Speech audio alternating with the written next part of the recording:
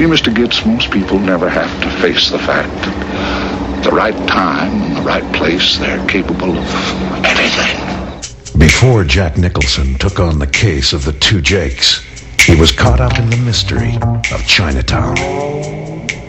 What is your husband's first name? Hollis.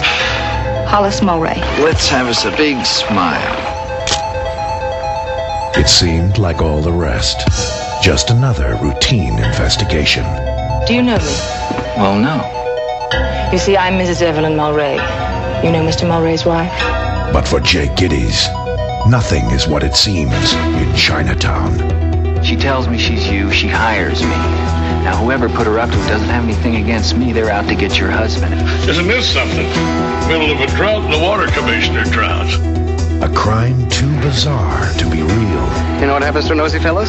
Where were you when your husband died? I think you know all you need know about me. In case you're interested, your husband was murdered.